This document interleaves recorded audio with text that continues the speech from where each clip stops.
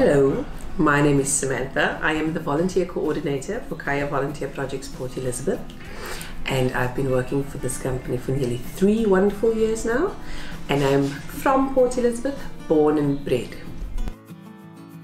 So if you're thinking of coming to visit us here in Port Elizabeth, South Africa, I will be on hand to collect you from the airport and bring you to our beautiful volunteer house, beach house here in PE.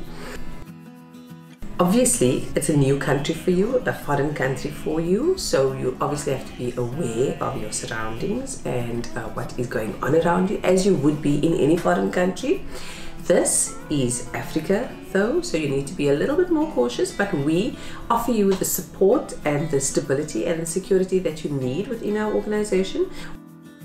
We have a fabulous team of staff members on hand to accommodate you here at our beach house. We have housekeepers, we have our cook. She's our kitchen goddess. She prepares all the amazing meals, even for the gluten-free vegans amongst you.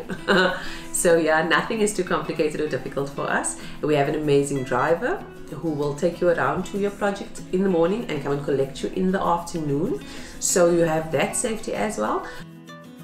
We arrange outings on a Friday afternoon. We arrange outings, maybe day trips, hikes.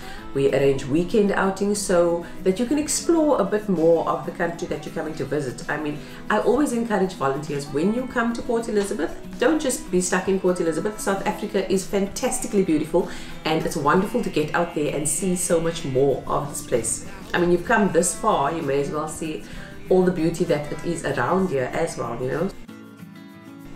So go right ahead, don't think about it any longer, book that ticket, come on over here. We look forward to hosting you, accommodating you and putting you to work.